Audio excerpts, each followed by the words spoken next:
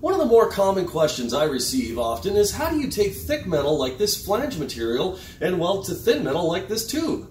Well, more so, how do you do it without cooking the crap out of it, blowing holes in it, getting good solid penetration on it, and doing it without warping it? Well, I've got just the episode for you if that was the question you're asking. And it's only going to be found on this episode of the Fabrication series.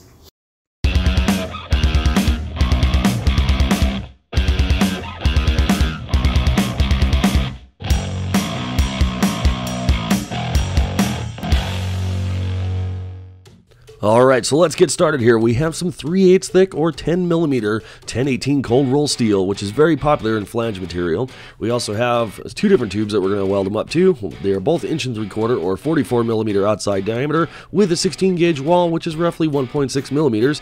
And we also have a piece of 1.5 inch schedule 10 pipe, which is all very common stuff you find at least in the automotive performance fabrication industry. So we're going to weld these up just a little bit different each time, but we are going to focus on 3 different common ways that you find, say, something like a header or a turbo manifold welded up in the automotive performance fabrication industry. So the first piece is stainless, is going to go straight through the flange all the way through to the other side, and we're going to weld it on both sides. The mild steel tube and the stainless steel pipe are going to be butt welded with the inside diameter of the tube or the pipe matching the diameter of the hole. So let's get started.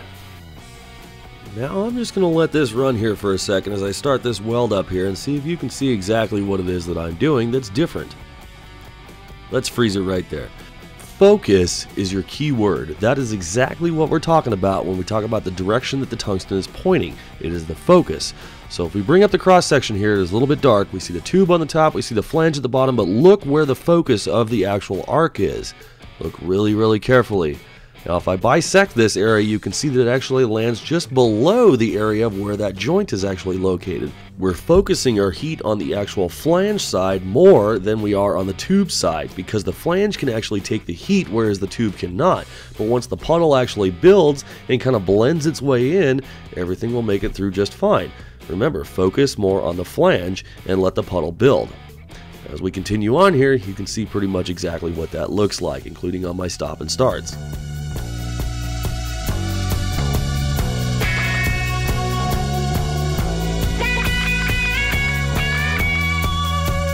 So let's get down in here on a restart. I see in close here, you notice my focus is still toward the bottom of the puddle. And the reason why is because we still don't want it to actually blow through the tube at the amperage that we're running here. Now this you can actually see is some of the challenges of working around a camera. My torch angle gets kind of extreme, but either way, we get it done. And that's pretty much the technique that you need to follow.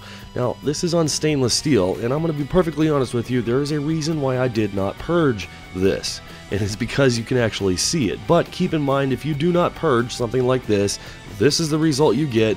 It looks absolutely terrible, and it will happily snap itself right off of there because it is extremely weak. But either way, you notice that the only point where I did not get some great penetration or full penetration on this is actually where my stop and starts are, which I circled here in red.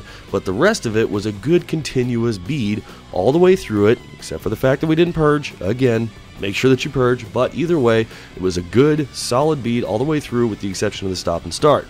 But either way you slice it, this will hold if it was properly purged and it's good to go. So let's move on to some mild steel here. I'm going to get this piece all tacked up. Just a couple of little autogenous tack welds. I'll show you how to do those in just a minute here.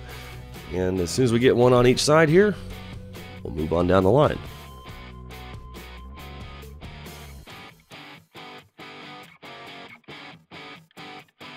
Now remember the positioning on this one. I told you before that we were going to butt these welds right up to the top of it. So this one is actually resting on top of the flange, but the same rule applies because we're working on a thin piece of tubing and we're welding it up to a thick piece of metal, which is our flange.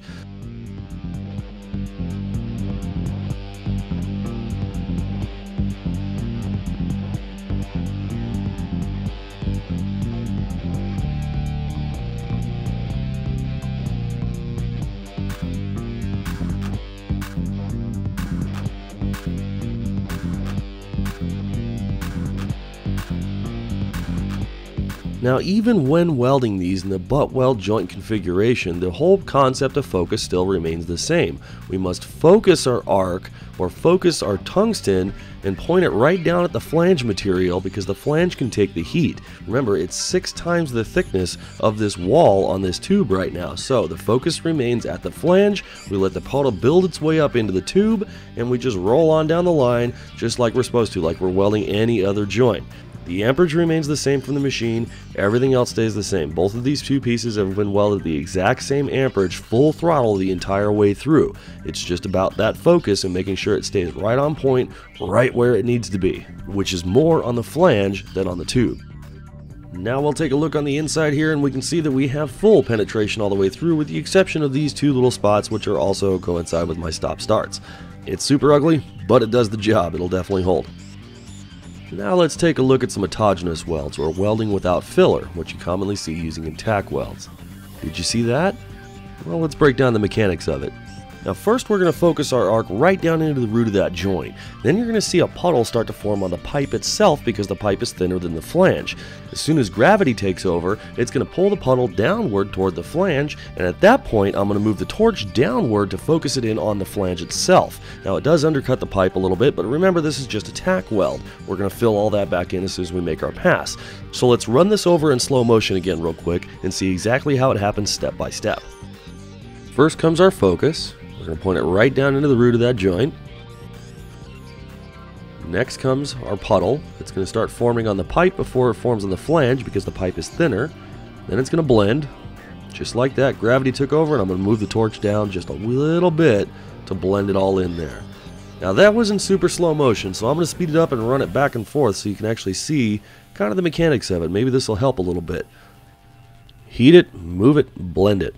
Now this does take a lot of practice, and practice makes perfect, so it's a little tricky, but you can definitely get it. So let's move on to our piece of stainless pipe. Now again, this was done the same way as before, as with our mild steel tube. It is butt welded at the top. The inside diameter of the pipe matches the diameter of the hole. And we're going to work our way around it just the same as we did before, with one exception, and that is our focus. Now let's see if you can catch this one. Moving along, everything's flowing nice and smooth. Get up to our tack weld here, and let's freeze it there.